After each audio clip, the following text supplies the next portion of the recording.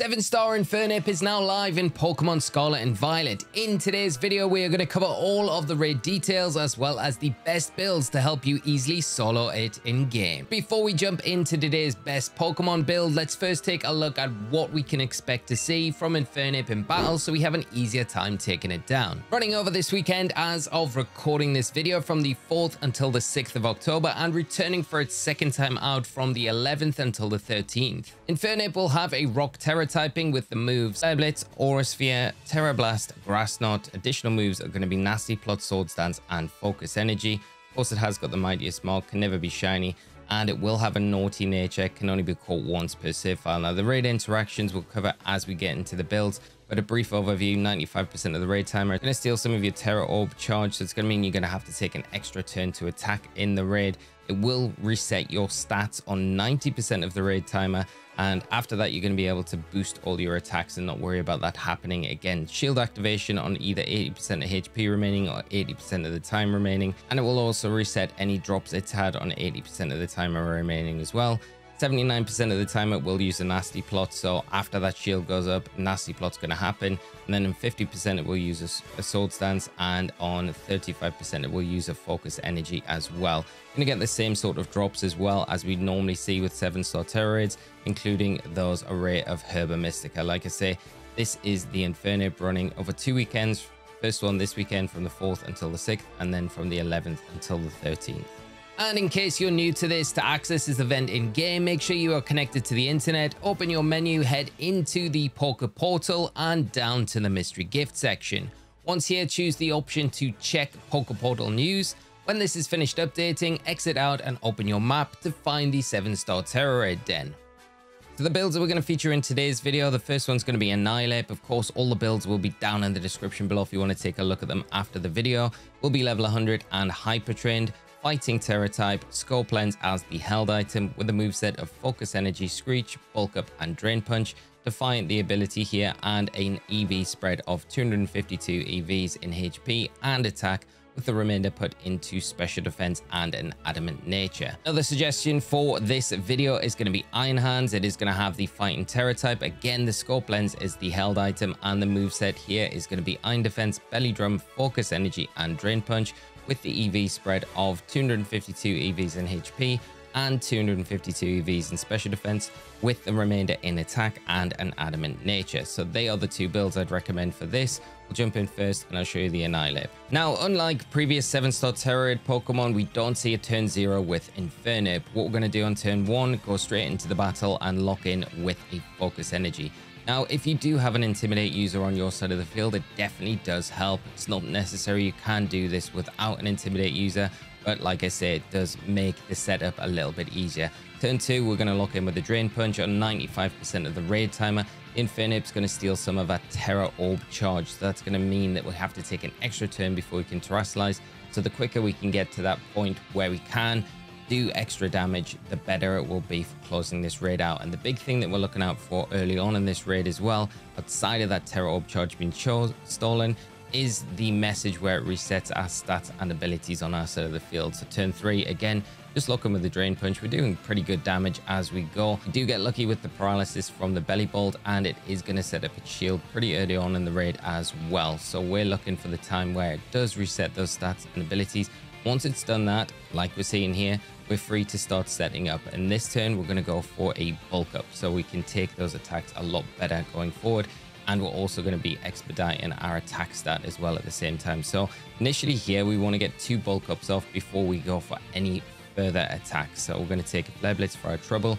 You can see that the Intimidate is helping mitigate the damage there. But the Bulk Ups will also be playing its role if you haven't got the Intimidator. So a second Bulk Up here after that shield, and our stats have been reset, and then we can go for those Drain Punches until we can Terastallize, and the damage with that critical hit ratio as well going to be doing a lot more damage. So that's the big thing that we're looking out for in this raid, and we're going to just lock in now with that Drain Punch. Now we've got that +2 attack, +2 defense on the field, and in the process we can see the INFERNAPE reduce any attack drops that it's had from its side of the field from those Intimidates. So we take a little bit more damage here from that Flare Blitz.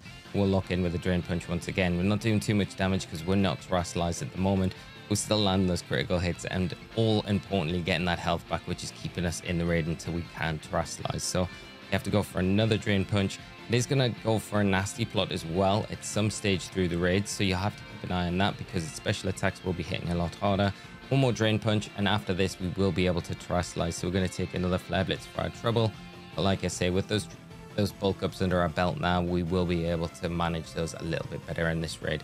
And although the Annihilape is a little bit slower than the Iron Hands, I would say it's probably a lot more consistent in this raid once you do get this initial setup done and you're in a good spot to terastallize and do some big damage. And you can see the raid timer's not in a bad position here, so we're in a really safe spot where we can terastallize, get some big damage off, and start making some good work on this Annihilape. Terastallize now, we will be able to do a lot more damage with these drain punches. Now they're boosted by that terastallization, of course, and there you can see what we're going to do as well. Now we're in a much healthier position is go for another bulk up after this turn, and then that puts us to +3, and it just means that the end of this raid is going to be a lot quicker to close down. So you can choose to go for 2 bulk ups here or just the one like we are, but I kind of just think the one extra one here just gives us a little bit of an edge from testing, just to get that extra damage to close the raid up a little bit quicker, and we can take attacks a little bit better as well. The big problem I would say here is the RNG is always going to catch you out in some shape, way, or form, because it will go for a focus energy at some point in the raid, will go for a sword stance, and if it does land a critical hit, it's going to ignore those bulk up boosts that we've got on our side of the field, which is always going to be a problem. So you can kind of be subjected to a critical hit where it does knock you out, but most of the time you'll be in a good position where you're just going to be able to spam the drain punch and close the raid out. This next one should get rid of the shield, and then one more after that, or 2 more after that might be enough to close it out, but it is very straightforward. You just follow the steps that we've taken in this video to get through, get the setup done, and then you can just spam the drain punch and close this one up. And like I say, raid timer at 50%, we're still in a very good position, and even the Aurora Sphere with that +2 still not any closer to being able to pick up a big knockout with a critical hit. So we're kind of fine in this situation, but this drain punch should be enough. The paralysis definitely does help, and the drain punch just missing the knockout here, so we'll have to take 1 more attack for our trouble. And there's the last drain punch, just below 50% health of the raid timer, and it is as easy as that to do with this Annihilape. So turn 1 with the Iron Hands, we're going to lock in with a focus energy like we did with the Annihilape to start this raid off. We'll take an attack for our trouble, we'll get that customary boost to our defenses as well.